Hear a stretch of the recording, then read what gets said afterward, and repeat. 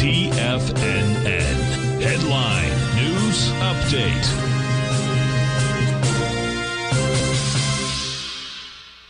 Hi everyone, Basil Chapman, and we're looking at the 1 o'clock Tiger Financial News Network market update. Dow's down 31 at 33,499, trying to rally a little bit, going back to the dark side here.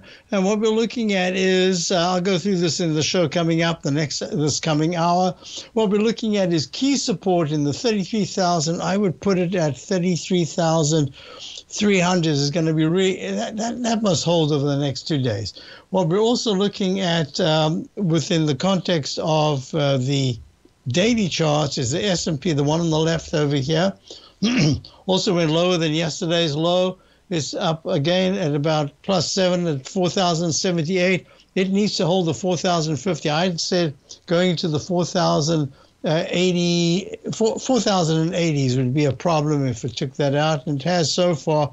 But the weekly chart is still not too bad. Looking at the QQQ, and the QQQ is the index 100, that is a sharp sell-off from yesterday, but it's holding quite nicely. They're up for about 377 at 313.75. That makes the 309 area this week really important support to hold, and the resistance is probably in the 315 to 316 area.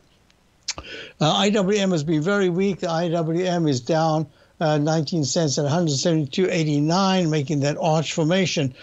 Gold, I'm watching gold very closely because gold just saw the 9-period moving flip under the 14-period. It's gone pink. The day is young. There's a daily charts. I don't want to talk about it as if it's closed. It's still got a little way to go time-wise. But this is just saying to me that there's a really good chance that gold is going to try to test the 1979, 1978 level, and that's going to be important because the dollar is it's come back a little bit. It's down 35 ticks at 101.49. It's trying desperately to see the MACD holds nicely. The stochastic's only at 41%. It needs to go a lot higher. Only if the dollar can get to the 102.65, 103.15 area will I say, hey, that's much better action so far. It's so. Crude oil was pulling back earlier on, still down 67 cents at 76.40. And the TLT, I think bonds are just stuck in a range. And I'm going to stay with that because you can see right here in this rectangle formation in the weekly chart, it's kind of in the middle of the range, a little upper end of the middle of the range.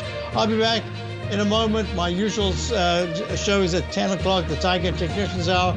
Check out my opening call daily newsletter, and I'm doing a webinar a week from today for subscribers.